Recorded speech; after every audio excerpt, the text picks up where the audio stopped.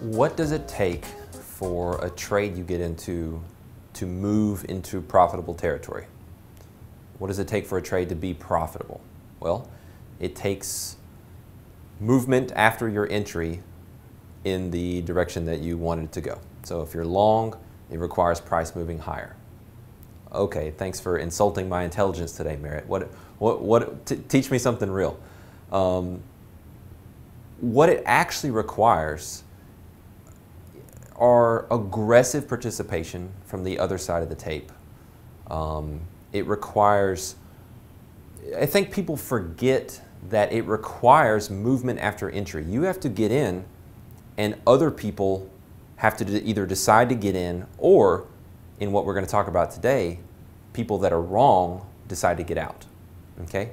So one of the things I want to encourage you to think about is essentially the psychology behind a chart.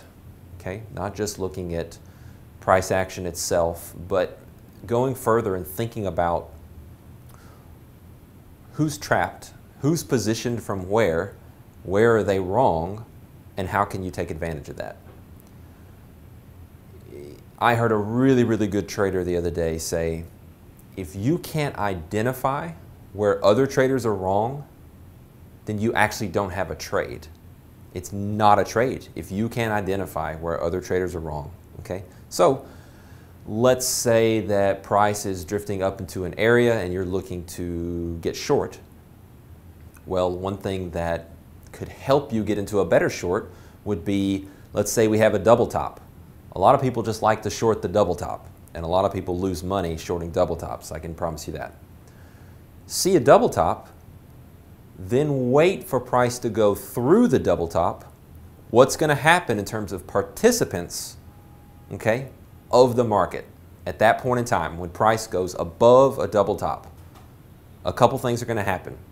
One, people that were already short are going to stop out of those shorts. Okay?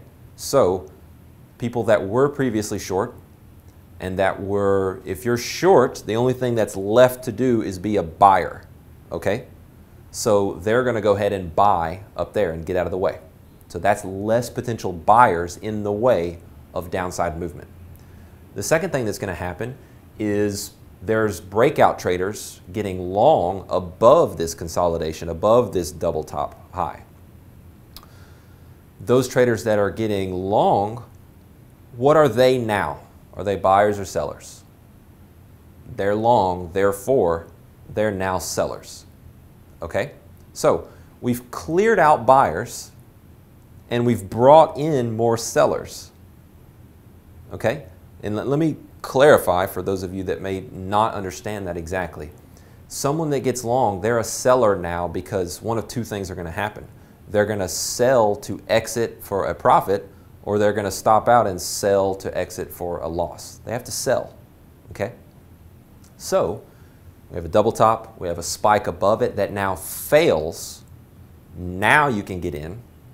Now there are other shorts that were previously short that have already cleared out the buying that they could possibly do. Now they might even pile in and re-short, okay, order flow and more selling after you enter your position. Remember, that's what's required to profit.